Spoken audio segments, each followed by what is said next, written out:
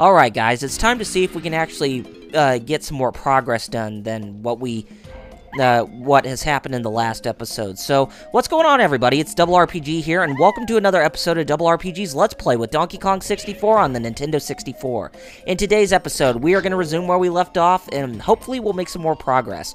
And I think we'll end by getting Tiny Kong's third golden banana, but we'll have to see. Okay, let's go ahead and have Donkey Kong in our party for right now. And if we have Donkey Kong in our party, we still need to finish up getting the llama or the camel out of the cage. So that, yeah, it's a llama. We need to get it out of that cage so that way it can go inside its pyramid hut or it's just its hut. Okay, there is a yellow banana balloon, so let's go ahead and see if we can try to blow that up with the coconut shooter. That gives us 10 more yellow bananas. And those are the headphones to where you can refill the the amount of energy for your musical instruments. So, I just wanted to go ahead and show you that right now. But anyway, here is the Baboon Blast course. So, we pretty much need to ride, you know, like in the first level in Jungle Japes, we pretty much need to ride the automatic blast barrels to, you know, between each other. And, yeah, I know I missed, but we'll go ahead and we'll try again. I mean, it's really not that hard, you know, in the first levels, but in the later levels, it actually gets a bit more intricate and a bit more faster, too. So, if you missed, then it's all trial and error. Okay, let's grab it this time. Okay, cool. We got it. Let's take it. Oh, I thought we were going to miss that. Okay, let's hit that, and we got it. All right. Now that we got it, that should be able to unlock the cell where the llama is. Llama, llama, llama, llama. Oh, thank you! All I got is this old banana. I'm sure it says, Take it, it's all yours. and yes, it's all ours. And yes, the golden banana is right there. So, there are switches around the llama's cave, so we're gonna hit those, but or it's a temple or whatever, but we'll come back to that later. Let's go get that yellow banana, or that golden banana right now. We got the first one for Donkey Kong. Nice. And you know, while we're here, why not we go back to that one place where that, well, you know, where that brute is with the yellow hair, so that way we can get the blueprint. Yeah, we're gonna want to keep Donkey Kong for this, so I don't know what I was thinking. Anyway, let's go ahead and head back this way, and let's take care of that one area to where we can grab the, the yellow blueprint. And, if we go inside this barrel here, you can notice Donkey Kong is invincible, and Squawks comes out and tells you that this ability uses up the crystal coconuts. And, if we want to get out of this mode, then we need to hit Z and then press C left. But, we'll do that when we find a place to stop and, you know, try to get the golden bananas. Or the yellow blueprint.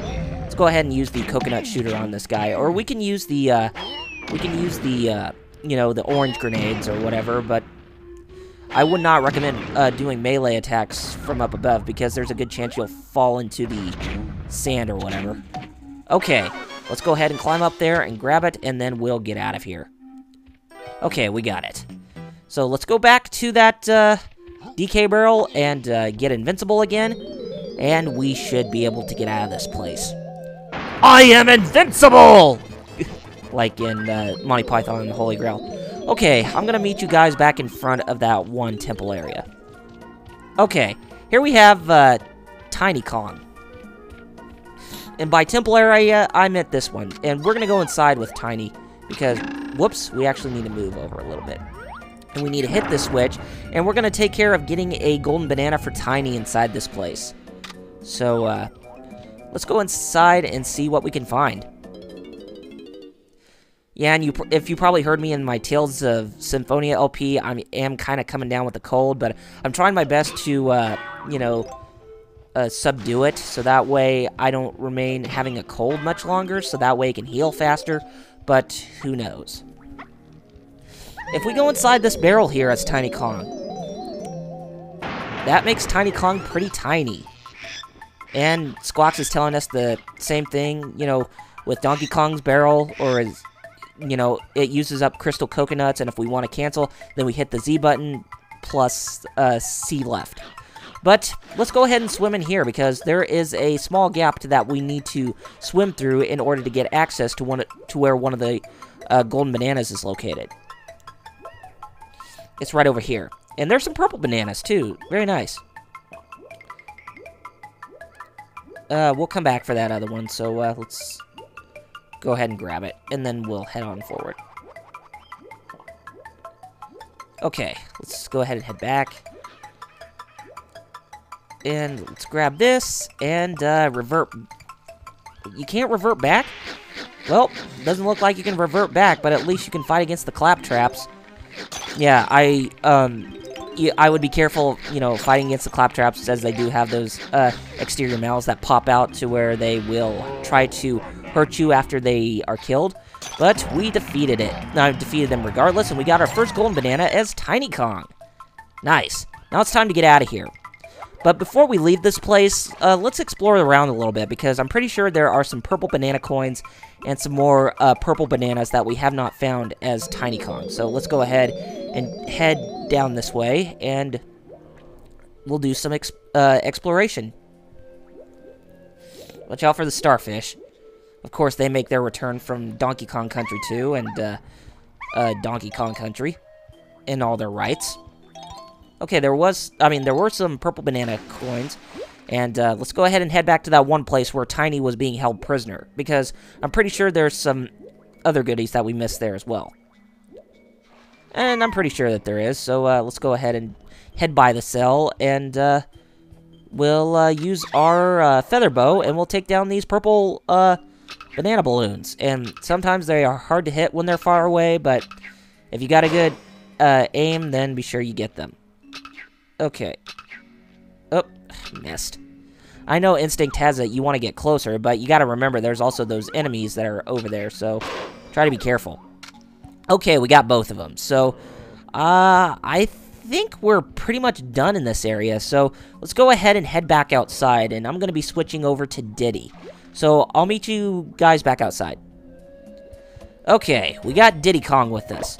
And the reason why we want Diddy Kong is we want to climb up this tree. By climbing up this tree, there is Diddy Kong's own barrel, which is the rocket barrels, you know, that I hate with the Flaming Passion because of how bad the controls are. But we want to go over here and we want to take down this brute with the red hair because he has Diddy Kong's blueprint for this level. And we'll grab that and we'll head back to where the main, where the llama's own home is. So let's go ahead and head over there right now. But we're not going to take care of the llama's hut yet, as we're just going to take care of some other stuff. And I went ahead and grabbed the red bananas right there. Now, let's go ahead and head over here real quick, because there is some things that we can take care of, like getting some of the red bananas in this area here. And there are 4 gongs right over there. So, let's go ahead and climb up these trees real quick, and we'll grab the red bananas, and then we will bash the gongs with Diddy Kong's Chimpy Charge. Or if you want to go by the scientific name, you can too, and I still find the, I still find the scientific name to be really funny. Hirtus Cranium. Oh, man. Okay, let's go ahead and climb up this. And let's grab this. Okay, now we can do the Chimpy Charge on the gongs here. Let's go ahead and do this. And like I said, there's 4 of them, and after you hit each one of them, they will go down, and it will bring a surprise, you know, somewhere around here. And something tells me that surprise is going to grow big from where we're at. But we'll see. Okay, we hit all them, and it does grow. Looks like we got a temple that grows out of the ground, or some type of Aztec hut. Hey, wait a minute. They're actually Aztec huts. Why was I even calling them temples? Oh, I don't know. Okay. What we need to do is we need to head back to where those rocket barrels were, and we're gonna have to ride up the. We're gonna have to ride up to the top of that Aztec building and grab the golden banana for Diddy Kong. But first, let's grab these yellow bananas and yellow banana coins. And then we'll switch back over to Diddy Kong. Okay, let's go ahead and switch back over to Diddy Kong. Just watch out you don't fall into the sand or whatever. But you know what? Let's go ahead and take care of these blueprints already, and we can get their golden bananas, and we can move on forward from where we're at.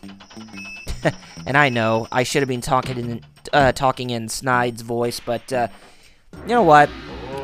I might as well just leave it alone, and we'll just get our golden bananas. So I'll just keep my mouth shut with doing Snide's voice for once. And I got a comment saying that, you know, few people actually don't like my voice acting, you know, for the characters. But, you know, it's one of those things that you try to, you know, make LPs entertaining, but you can't please everyone. I know that for a fact. You can't please everyone, and not everyone's going to like what you do. But, hey, at least you're doing something regardless of what, you know, people do or don't like. So, at least you have some accountability to keep things fresh. Okay, let's get Tiny Kong, and we'll go ahead and we'll take care of her blueprint, so that way we can get her golden banana, and we will do Diddy Kong's next. And I really like the Rube Goldberg, you know, mechanics of trying to get the golden bananas inside the Snide HQs that you find. It's really funny, and it's very awesome that Rare would have some accountability to think of stuff like this. You know, for some characters or some things within a game, you know, it adds a bit more creativity overall. And, you know, I really like it how Rare had a lot more freedom to do some, to develop most of their games when they had that partnership with Nintendo. Because if you think about the stuff that they've been doing with Microsoft, it's like Microsoft is pushing their own buttons to get things done on time and, you know, restrict their freedom and such.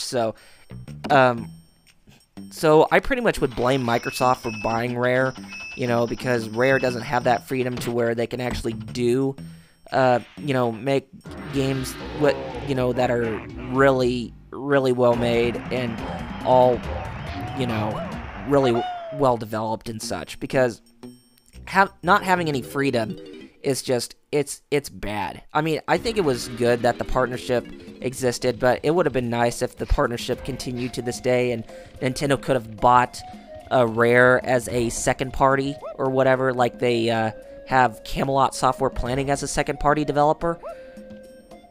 So yeah, you could pretty much see where I'm coming from, and it would have been nice to oh, let's get out of here. I don't want to get hurt by the sand anymore.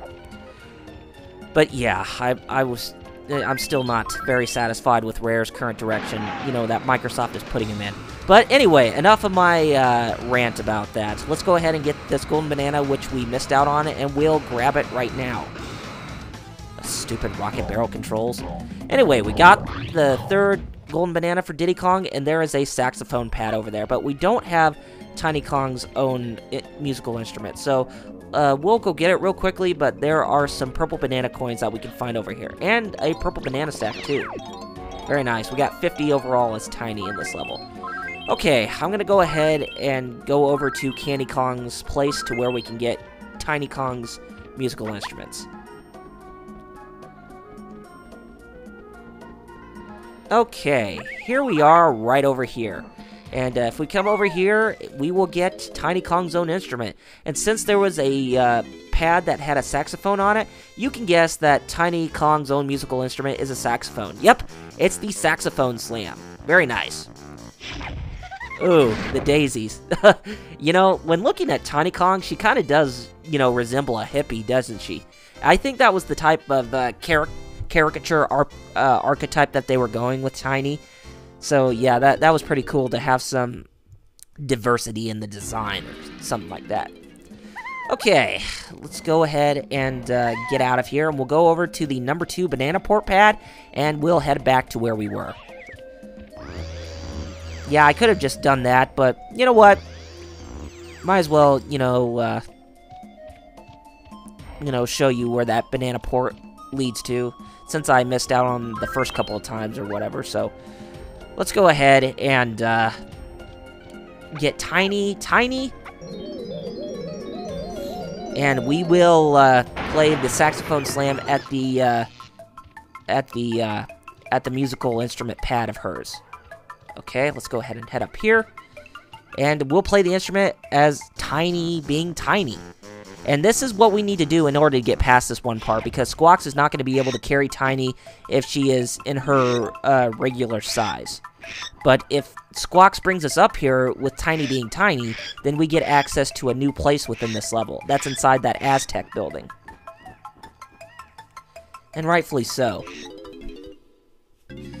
Okay, looks like it's a race, but this is the spinning beetle or whatever.